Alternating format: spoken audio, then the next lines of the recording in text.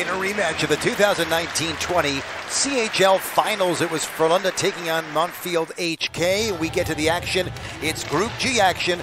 Day one, stepping up Yuri Inala, sending that one wide on Jan Rujička, the goaltender. He had some room and just missed the mark on the far post.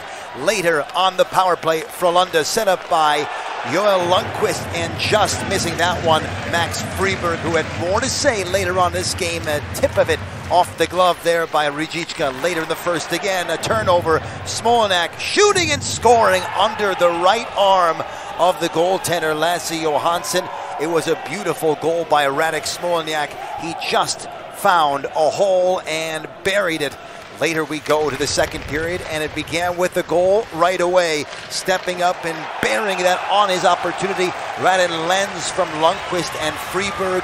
He got one whack at it here, then another one that's in the back of the net for a goal, and they would tie the game 1-1. Well, they'd continue on, and this time it was Jakob Nilsson, Anthony Greco taking a look, firing, and then off of Nilsson and in. The deflection gets past Rujička. Great heads-up play by Greco, who waits patiently and then buries it off his own teammate for a 2-1 lead for Frölunda at that point in the second period. Well, Frölunda wasn't done, and this time they were working the power play yet again. Ryan Lash, one of the most decorated players in the CHL's history, and off the stick of Friberg, and it's in the back of the net on a beautiful deflection. Pontus Johansson also gets an assist as Lash waits, and then off the stick of Friberg, and it goes in. That was no chance at all for Rujička in the third period.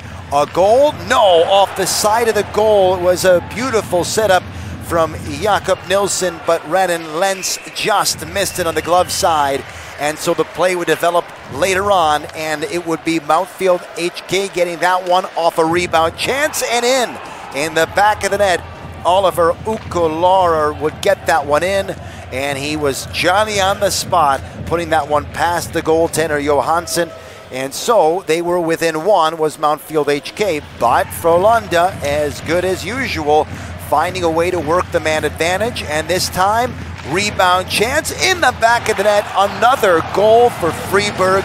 Boy, did he ever have something to say.